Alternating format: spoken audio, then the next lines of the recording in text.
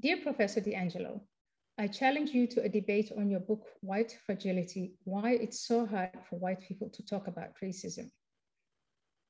I'm Black. I've lived in white majority societies for nearly 3 decades. I spent half of that time in the US. I've encountered and developed relationships with white people, not only in America, but also in different parts of Europe, the UK, Canada, and Australia. I have had countless interactions with white people, men, women, children, gay and straight, rich and poor. My husband is white, and so are some of my closest friends.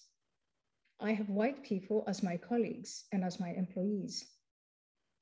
I've interacted with them as classmates. Most of my professors in college were white.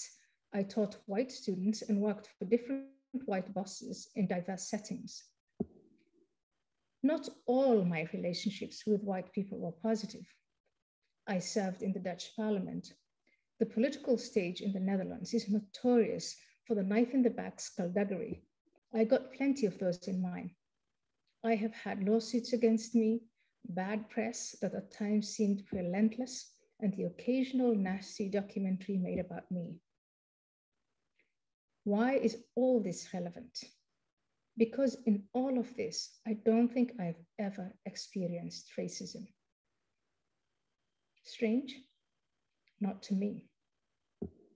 And this is why I think you and I should have a debate. I happen to define racism in precisely the way you ask white people not to. I see racism as an individual, intentional act of nastiness to a person motivated purely by that person's skin color, with the emphasis on intentional. In your book and in various interviews and speeches, you urge white people repeatedly to shift their understanding of racism away from this individual approach to a structural meaning, and I quote you, that recognizes racism as a default system that institutionalizes an unequal distribution of resources and power between white people and people of color.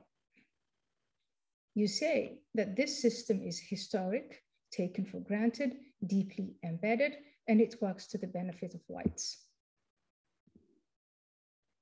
You insist that racism defined in this structural way is the status quo of all Western cultures, and that this status quo is comfortable for white people. I see things differently, at least in 3 ways. 1, as opposed to the views of whiteness scholars, I think that the economic, political, social, and cultural structures of our society do not systematize and perpetuate an unequal distribution of privileges, resources, and power between white people and people of color. 2, that some of the assumptions, methodology, and omissions of key facts and factors in white fragility have led to the wrong conclusions that disparities in income and wealth are the results of systemic racism. And finally, because of these wrong assumptions, the remedies you and other white scholars recommend are going to lead to more racial antagonism and more inequality. I urge you, therefore, to take the time to have this debate with me. My invitation to you is born of a genuine desire for you and me to share our perspective on this important issue.